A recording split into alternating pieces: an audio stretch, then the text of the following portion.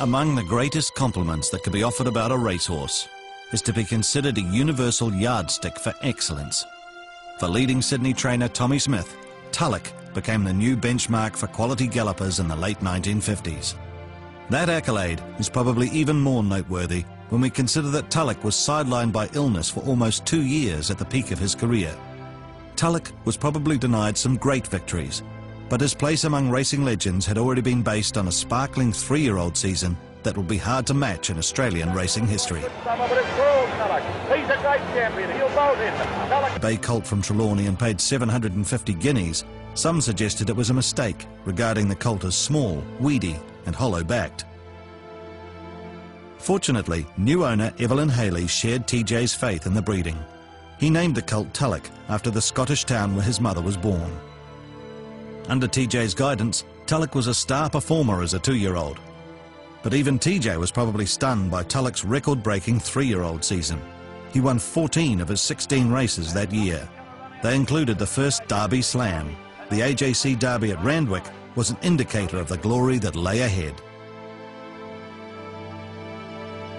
By the time Tulloch arrived at Caulfield in October, he was everyone's favourite for the Cup. Easily. What a glorious burst of speed, Tulloch quickly establishes a winning margin.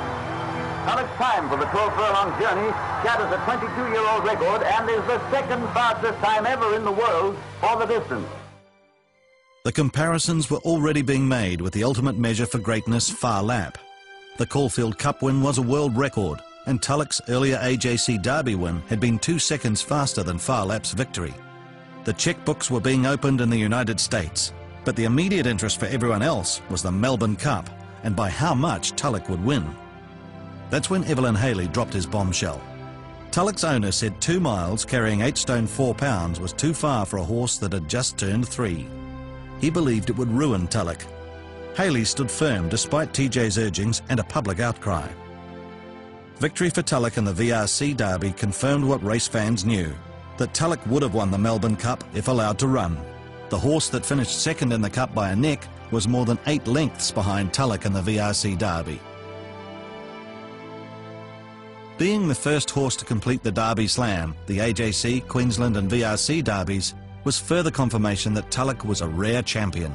More wins followed in Sydney and Queensland, and the stakes earnings went past £66,000. Then it all came crashing down. A mysterious, life-threatening illness was to rob the champion and racing public of almost 2 years, as Tulloch battled recurring infections and weight loss.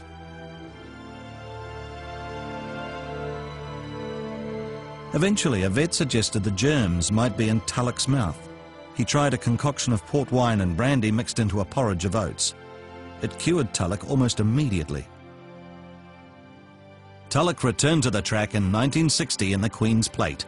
He quickly showed he still had the speed and winning qualities. More wins followed in the Cox Plate and the McKinnon Stakes, and soon all the talk was about the Melbourne Cup. But the great prize was to elude Tulloch again. Top weight of 10 stone 1 pound and what the critics regard as a poor ride saw Tulloch finish 7th, the only race he was unplaced. Tulloch was to win 15 times after his return from illness. One of the most emotional was the 1961 Brisbane Cup in front of 33,000 race fans, which rounded out a phenomenal career. All up, Tulloch won 36 of his 53 races, was second 12 times and third 4 times. He was the first horse to win £100,000, a record he held for 11 years.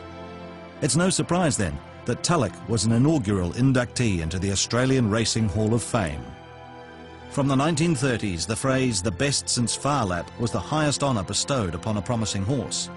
For Tommy Smith, the new benchmark of praise became the best since Tulloch.